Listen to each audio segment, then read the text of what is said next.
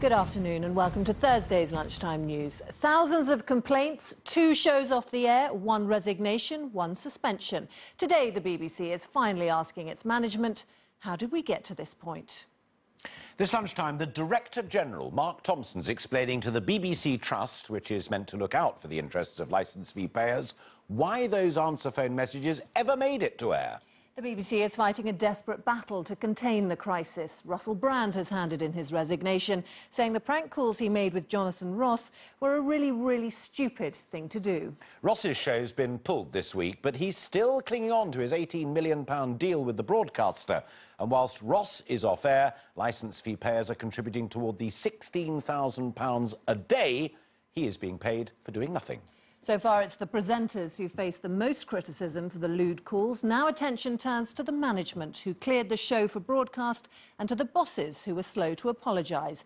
Nina Nanar reports now on the crisis talks that will decide where the buck should stop. Good morning, Mr Thompson. Do you have a few moments for a quick word? Will there be any more resignations today, Mr Thompson? No time to talk. After being accused of reacting far too slowly to the escalating scandal, this is a BBC now in a hurry to get things sorted out. The Director General of the corporation left home this morning for the journey to a special meeting of the group whose job it is to protect the interests of the BBC's licence fee payers. At the BBC Trust headquarters in central London, after facing questions from the waiting media, Mr Thompson was to deliver the findings of BBC management's investigation into how the offending broadcast was allowed on air. I'm just going to the meeting with the BBC Trust right now, if I can get past you, gentlemen. The furor has already claimed 1 victim, Russell Brand, who resigned yesterday, but also asked for Jonathan Ross to be spared the sacking that many are calling for. You know, what Jonathan did, while silly, was not malicious. He's not a malicious man, he's a family man, he's a lovely, kind gentleman that did something that was a little bit silly. It's been reported that Leslie Douglas, the controller of Radio 2, was prepared to resign if members of her production staff were sacked. But this PR expert says the BBC mismanaged the whole scandal and more heads must roll. Clearly, the media ran this story and pulled the rug from underneath the BBC's, tiny little dainty feet. And when that happens, you are having to react to what the media are saying and not to what you should be saying.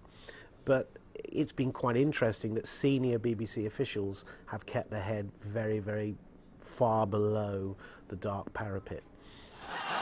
Ross, on a reputed £18 million contract with the BBC, has apologised, but his Friday night chat show has been pulled during his suspension. The corporation may try hard to keep one of their biggest stars, but with complaints now up to 30,000, there will almost certainly be more casualties. Nina Nanar, ITV News. Well, Geraint Vincent is at the BBC Trust HQ in central London. So, Geraint, what action could the Trust take now?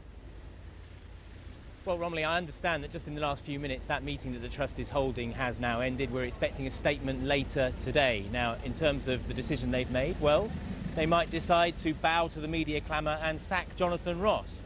That would be an extremely big decision, firstly because he is such a huge star and such a big ratings winner, but also because they might find grounds for dismissal actually quite difficult to find. And that is because, however offensive those remarks that Jonathan Ross made were, this was a recorded programme, and the decision to broadcast the programme was nothing to do with Jonathan Ross. Now, while the meeting may have found it relatively easy to identify and decide to take action against the member of the management team or the production team that cleared that programme for air, what they're going to do with Jonathan Ross is an altogether thornier and more difficult question, and I would guess that was why this meeting went on for so long this morning. OK, Geraint, thank you.